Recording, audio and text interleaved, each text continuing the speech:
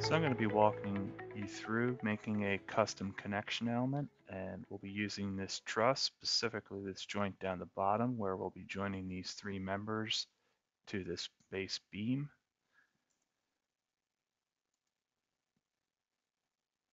While modeling a lot of this geometry, I'm probably going to just skip through it because it's not necessary for you to see how to model it. It's more important about the actual definition of the components for the connection element itself.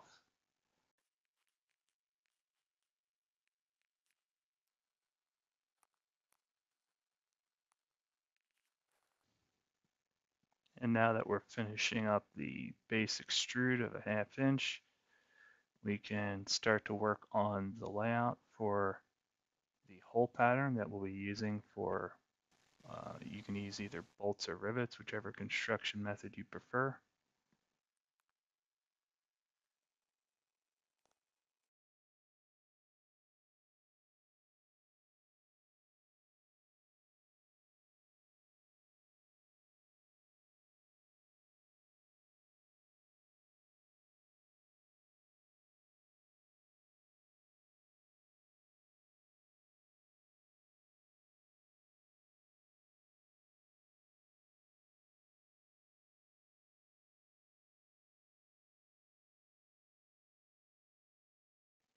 We can save this part now to a new directory that we're going to create for our custom connection elements.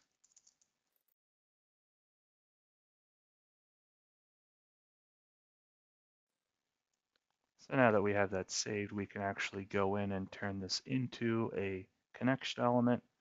On our structure systems tab, we can use define connection element, where we will basically define the mating planes and geometry that we want to use to locate this to our structure system once we actually get this into the model.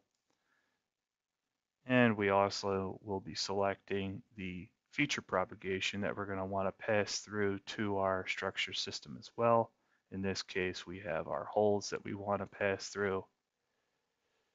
And so that we can edit this thing in any truss or structure system, we can create a dimension group and we can tie in these dimensions that we just named so that we can access and edit those when we place this in a structure system. And we can add our file location for our structure system connection element, which is all the way at the bottom. Add our directory, which is going to be the custom connection elements. And now we should be ready to insert our new connection element by switching over to plates.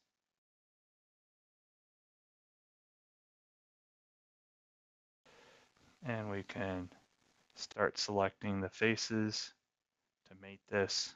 And because our central beam is centered on its sketch line, we can use that for our tertiary reference point.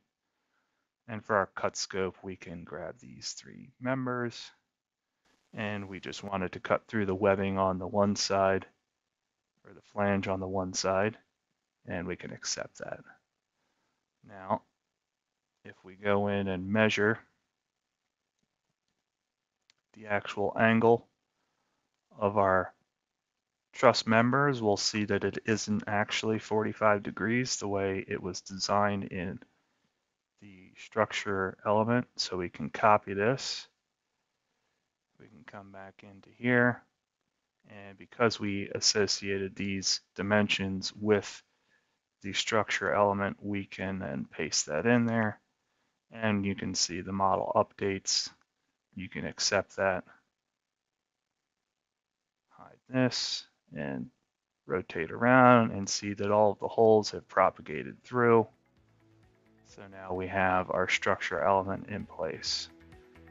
And that is it to create your own custom structure element that can be used in multiple structure systems.